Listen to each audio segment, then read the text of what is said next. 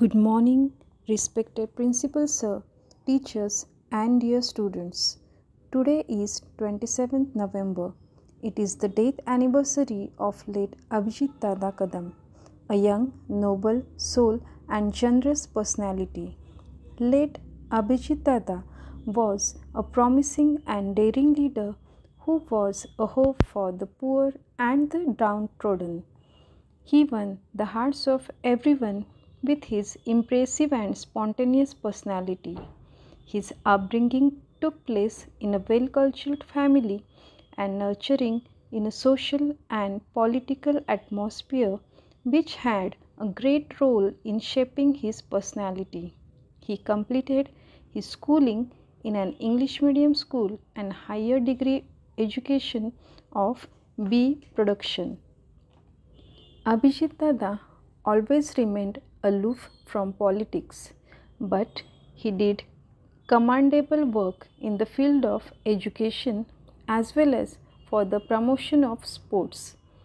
He strongly believed that education cannot be acquired without sports. He had special liking for various games such as football, cricket, handball. Football was his favorite game. Abhijit Dada was the beloved of his family, youngsters, and also the dignitaries of Bharati Vidyapeeth. But destiny had something different in store for him.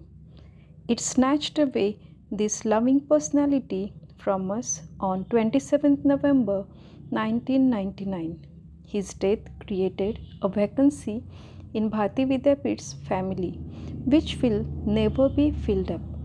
In the fond memory of late Sri Abhijit Dada Kadam Sir, Manavta Puraskar is awarded to those individuals and institutions who render social services.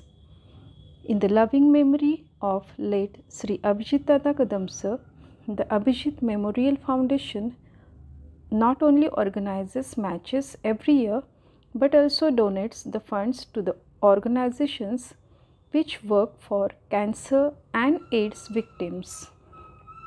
On behalf of Bharati Vidyapeeth's Dr. J.W. Airan Academy staff, I offer a very respectful tribute to late Abhijit Dada Kadam Sir.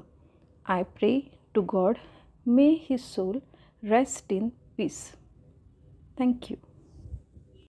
सुप्रभात आदरणीय मुख्याध्यापक, सर्व शिक्षक वर्ग व माझे सर्व मित्रमैत्रिणींनो.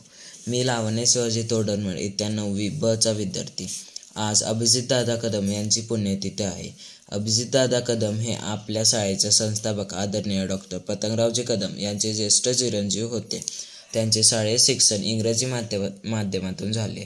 त्यानंतर त्यांनी BE प्रोडक्शन ही पदवी प्राप्त केली. पुढील शिक्षणासाठी परदेशी जाण्याची इच्छा असताना देखील त्यांनी भारतीय विद्यापीठाची सूत्रे हाती घेतली होती. दादांचे स्वप्न होते की भारतीय विद्यापीठाचे नाव जागतिक पातळीवर एक नामवंत आणि महान कार्य करणारी शिक्षण संस्था म्हणून गणले जावे. आपल्या संस्थेतील कर्मचारी, अधिकारी व विद्यार्थी यांची गुणवत्ता व कर्तृत्व कसे वाढवता येईल याचा सतत ध्यास दादांना लागलेला असे. दादांना गोरगरिबांची कणव होती.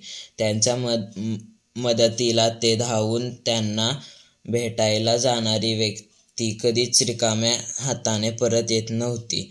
समाजातील प्रत्येक घटकाचा त्यांनी जवळून अभ्यास केला होता.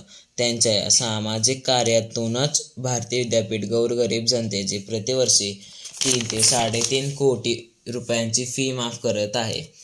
मला वाटतं सध्याच्या काळात अशा प्रकारचं सामाजिक कार्य हे दुर्मिळच आहे. युवा पिढीसाठी अभिजितदादा हे आदर्श युवा नेतृत्व होते. त्यांच्याकडे धडाडी होती, जिद्द होती. अल्प काळासाठी का होईना पण भारतीय विद्यापीठाचा कारभार त्यांनी अतिशय उत्तमपणे सांभाळला. अभिजितदादांसारखं आदर्श युवा नेतृत्व होण्यामागे त्यांच्या आईवडिलांच्या उच्च संस्कारांचा मोलाचा वाटा होता.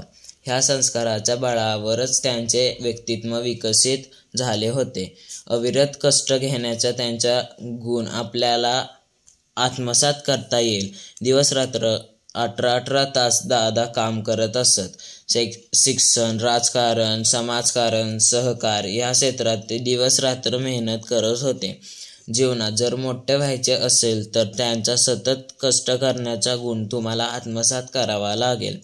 शैक्षणिक विकासाबरोबर शारीरिक विकास साधण्याचा त्यांचा नेहमी प्रयत्न असायचा. फुटबॉल, क्रिकेट, हँडबॉल असा विविध क्षेत्रात त्यांनी नावलौकिक मिळवला होता. असा या कर्तृत्ववान दादांचे 27 नोव्हेंबर 1999 रोजी अपघाती निधन झाले. त्यांच्या कर्तृत्वाला अभिवादन करून मी माझे 2 शब्द थांबवितो.